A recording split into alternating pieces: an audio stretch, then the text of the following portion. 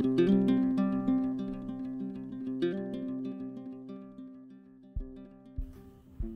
you guys, welcome back to part 2 of 3 sessions of the Lilac Siamese, and today we'll just continue to build up those layers and work on these delicate, subtle gradations in this cat's fur. Let's get started. Now I'm going to work kind of under the cat's chin and underneath his cheek area, and I'm going to get all this area wet. I'm using my Alvaro Castagnet. You can use any mop brush that holds a lot of water to get large areas wet. I'm getting everything wet. Painting carefully along the top of his ear though, because there's a white area in his ear that I don't want to get wet. And I always paint my clear water well beyond the boundaries of where I think I'm going to work. And I think I'm just going to work along this cheek area, but you never know. And there I go in, and you can see, if you look in the reference photo, that the area under his cheek and his chin where it's a crease, it's a little bit warmer than the areas that are lit by the light. And so I put more burnt sienna in those areas because this is a warmer or more yellow, more burnt sienna, less blue area under his cheek. So there's more burnt sienna in my mix and just a little bit of ultramarine blue.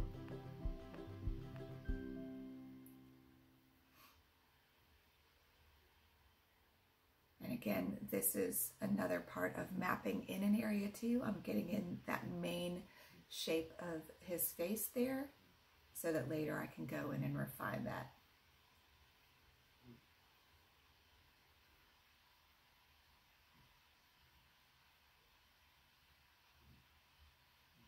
I'm using my Simply Simmons brush.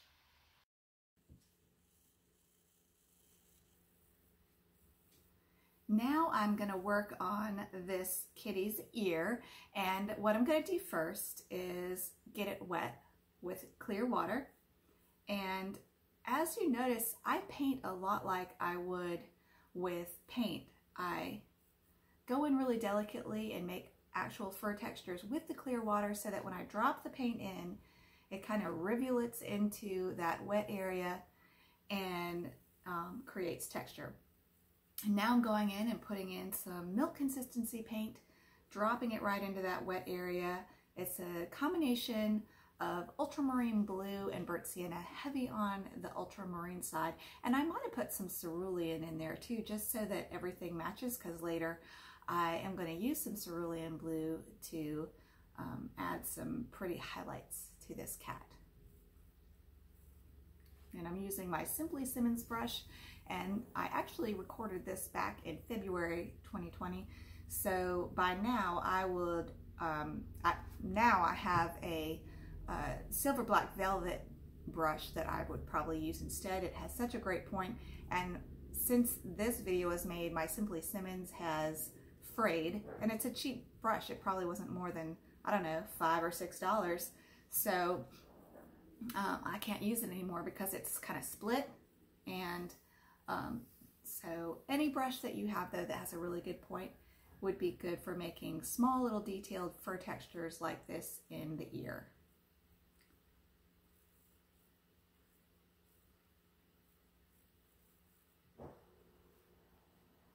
It's Sunday brunch day, y'all. That's good.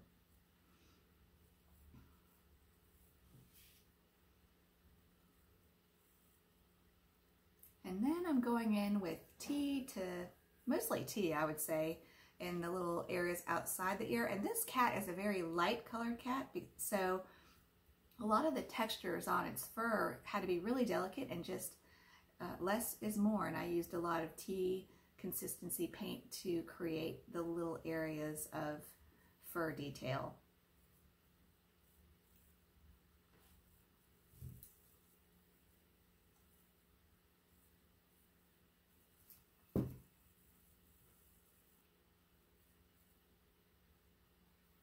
And I'm looking at my reference photo quite frequently. Remember to look at your reference photo a lot so you make sure that you're getting the texture of the hair going in the right direction and that you're in general getting everything where it belongs.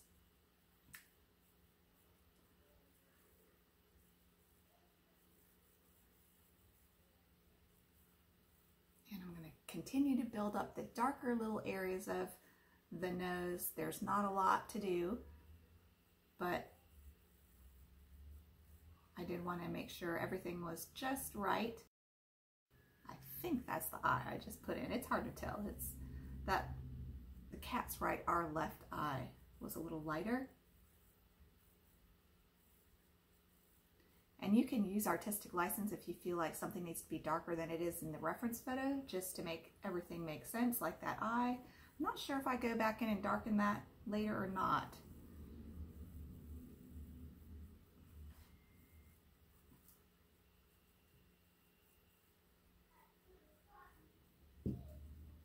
And then when I work on dry paper like this, and you've seen me do this a lot in recent videos, if the paper is dry and I still want soft edges on the little tiny stroke I made, I'll go and I'll dab it with my finger. And that's really an effective way to lightly, subtly soften tiny little strokes if you're being really nitty-gritty picky.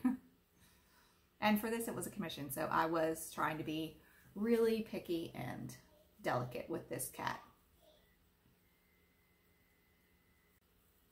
Okay, it went off camera, so I'm thinking I just picked up some cerulean blue.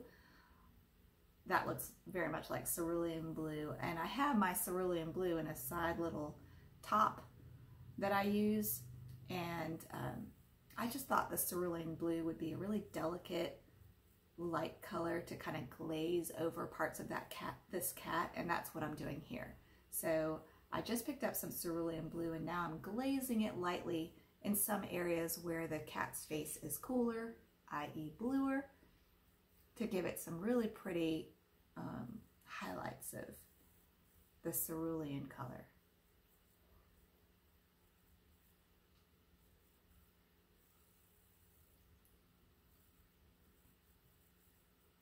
A lot of times if you make a stroke and you don't like it, you can just pick it right back up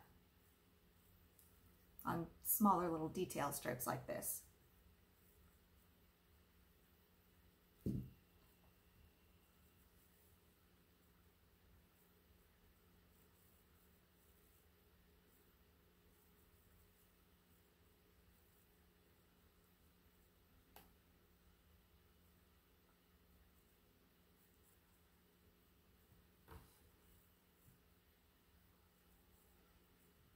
Because this cat is so delicately colored, it's very light, and it would have been easy to just swish on some color and call it done, but I just really wanted to bring out the beautiful little intricate details in this cat. Since there's not a lot of color to put in this cat, I wanted to focus on all the pretty little nuances of colors in his coat, which have nuances of browns, grays, and blues. So instead of being able to use darker colors to describe this cat, I used a lot more details to really play up the delicate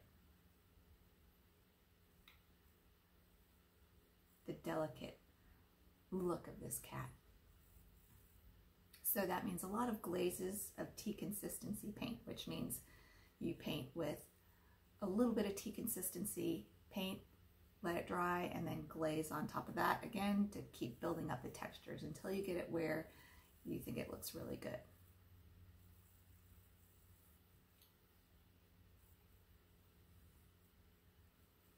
And again here I'm making sure that I follow the contours of his fur, looking closely at the reference photo because the cheekbones of cats really give them a lot of character.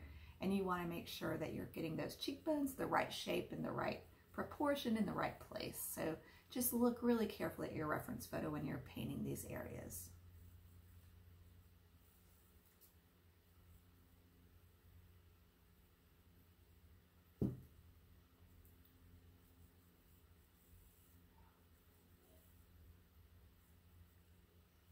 Now putting in the little whisker dots, which are so, I don't know what it is about them, but they always add so much interesting character to a cat.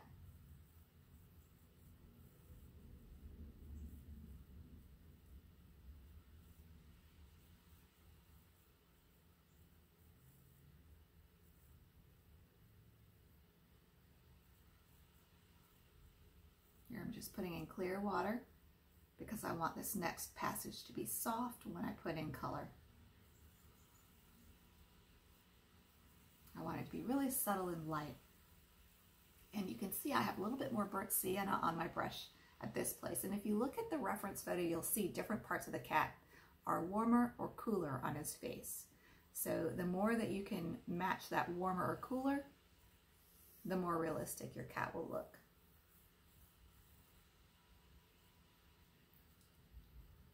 And I'm just going in with clear water. I'm going to work on that ear. Maybe.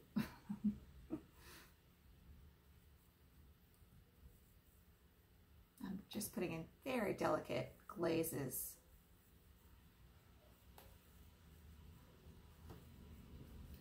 To capture the soft light in this cat.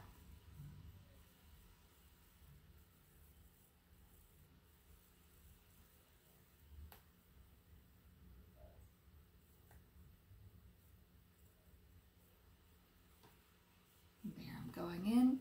Now you can see I have more burnt sienna in my tea consistency paint on my brush, and I'm putting in the darkest area of underneath of his ear, and the color in his ear changes from the tip being more brown, and then it goes down and it gets a little bit grayer, and then there's really dark gray areas down in here. And again, you can see once again, I'm getting my lights, mediums, and darks in this ear. But the first thing I do is I just block in the major shapes, which is that triangle inside shape.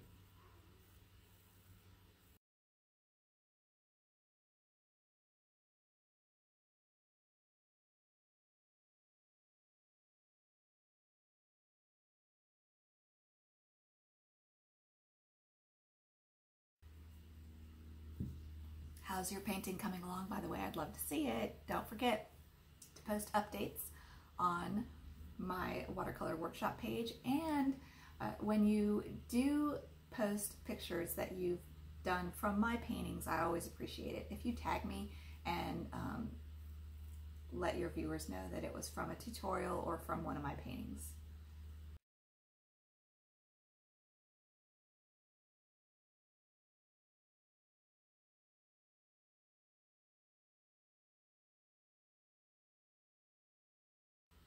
There's a lot of really complex shapes in the back of this cat's ear.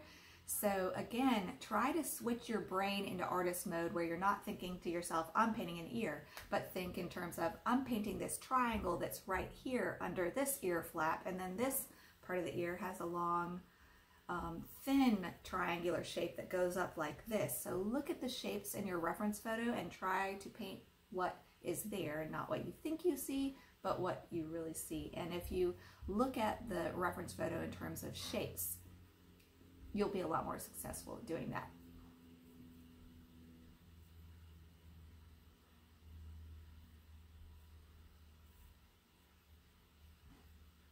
And while this is still wet, I go in and put very dark points in, just so those dark areas don't just look like I pasted them on, they kind of merge in with the moist paint underneath them.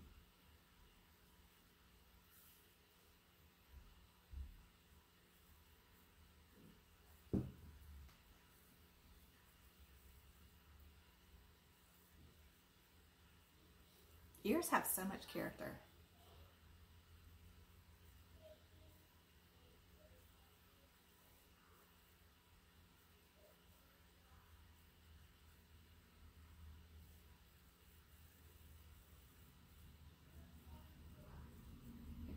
More ultramarine blue in my mix here because the ears are a cooler gray color.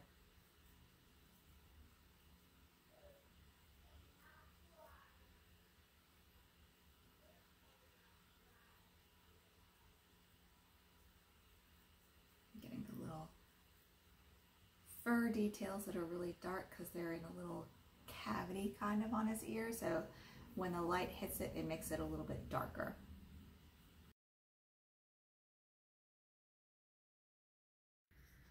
My palette is dry, so I'm going to activate it by spraying it just to soften my colors a little bit so they're more usable.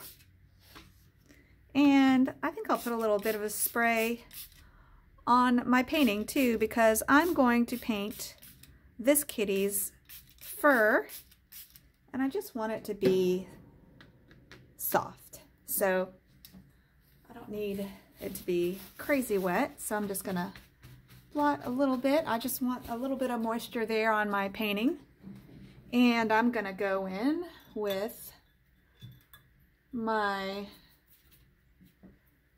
trusty wisp brush. These are called wisp brushes, but they're great for grass textures and fur textures. And I'm going to go in with a mix of cerulean blue. Where is my cerulean blue? I'm experimenting with cerulean blue. It has not earned a place on my palette, but I'm going to start playing with it more and more. So you will probably see it in a few of my upcoming paintings, this one included. And I just want to see what I think of it before I give it a spot on my palette. There are some places on my palette that I don't use as much, like this indigo. I haven't been using that. And these two greens over here, they're darker greens.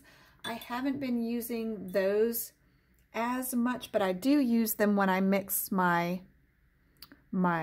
special dark green mix. So I don't know, I'm not sure where I would put it. But I'm considering adding cerulean blue to the mix. And the main thing I like about cerulean blue is actually that it is a pale color. It's considered an earth color, which means it kind of dulls down other colors when it added to them. And that may sound bad, but it's not. If you are trying to get more delicate, more natural colors, it can be a good thing.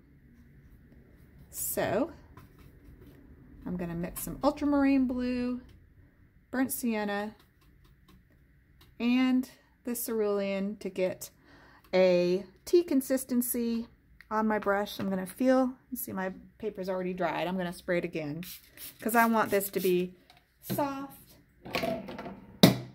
Oops. I think I'm going to add more burnt sienna.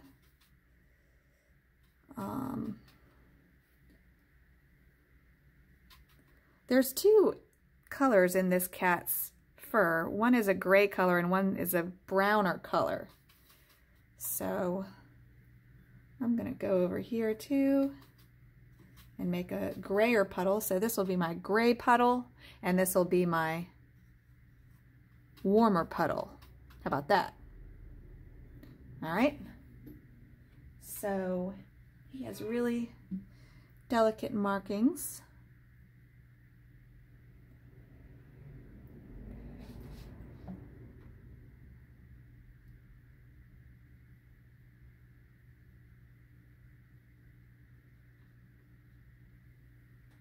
And I'm gonna get some paint off my brush. I want this to be soft.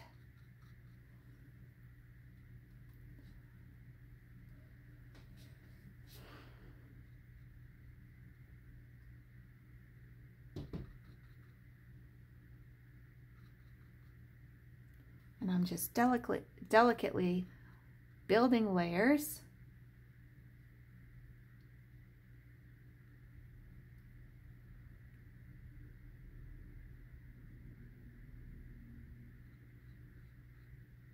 And I'm looking at shapes of things a lot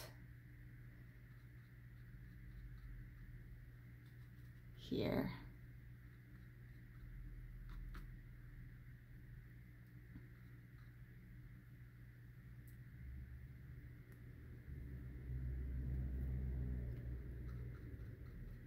I'm keeping a very light mix of paint in my brush right now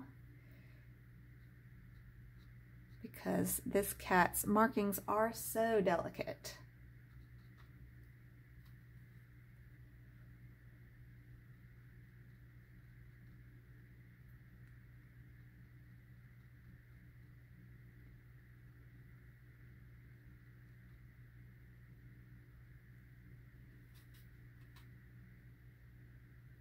And the colors are really changing a lot as I move across his face. So I want to try to capture that as much as possible.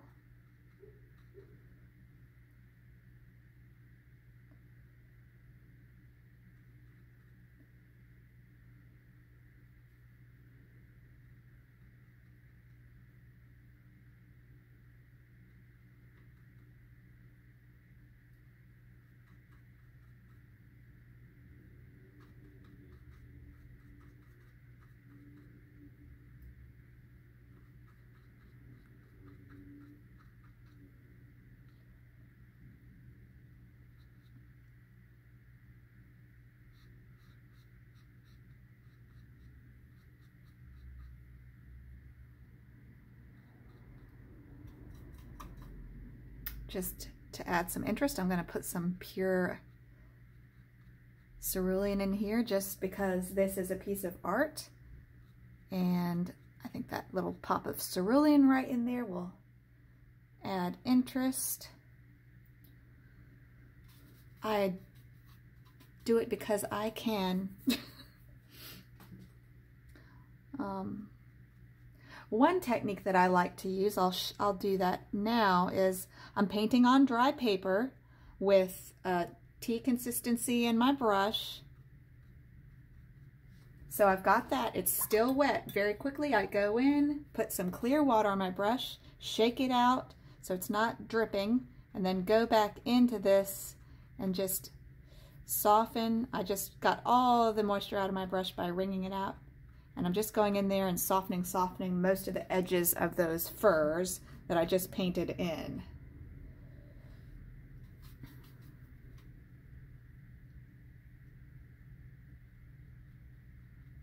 And you want to try to get as much done while the paper is wet. I'm continuing to work here on just small little or the delicate, I should say, the delicate layers of glaze that I'm using to build up the textures and build up the values in this cat's face. And I'm using this wisp brush, and it's by Royal & Langnickel. On the brush it says it's a 1/2 inch size, 13 millimeter, and they make all different sizes. And you can, if you watch me use this brush, sometimes I will paint with it flat like that, or on the side, or dab at it with the very tips of it, or do a motion like that with this part of the handle of the brush almost parallel to the table, or parallel to the painting at least. So it just depends on what texture you're going for, and you can do little exercises, side exercises to play with the textures that you can create, the many textures you can create with this brush. But it's really good for painting little fur textures like what we're doing in this cat's face. Get going with my clear water, soften up all these edges. And I'm using clear water after I put in some of these textures, especially when I'm painting on dry paper like this. It can start looking a little harsh, almost like cross-hatching looks, really harsh, but this is a cat with soft fur. So you can put in some glazes of actual color, and then if it looks a little bit too harsh, you can go back in, let it dry a little tiny bit with clear water, and paint right back over it with a wisp brush here and there. I'm going to darken just a little bit with some cerulean blue. This highlight on the nose, I don't want it a pure white. Get some of the water out of my brush.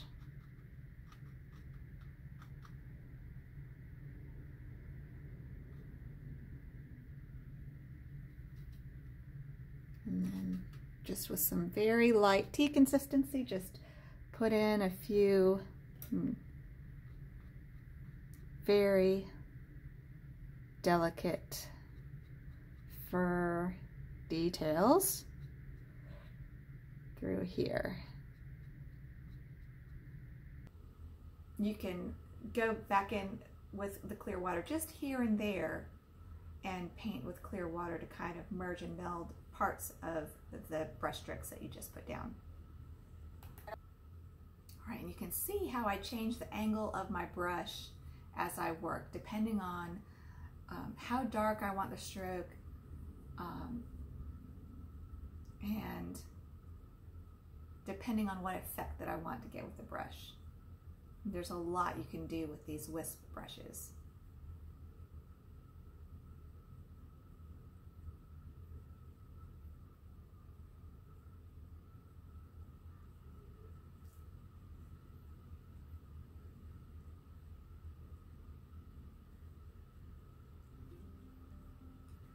You can see how I turn the brush. If I need just a few little hairs, I'll turn it on the side just so I can get a few little hairs. If I want a big swath of fur, I can turn it back and use the whole brush.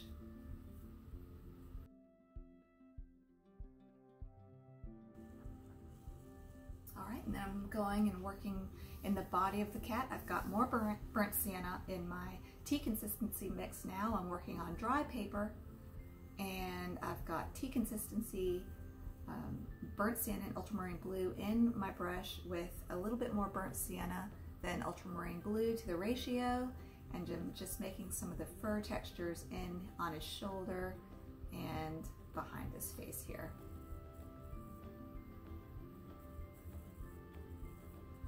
Being careful, of course, to continue to look at my reference photo to make sure that I'm getting the direction of his furs going the right way, because cat's fur contours can change quickly.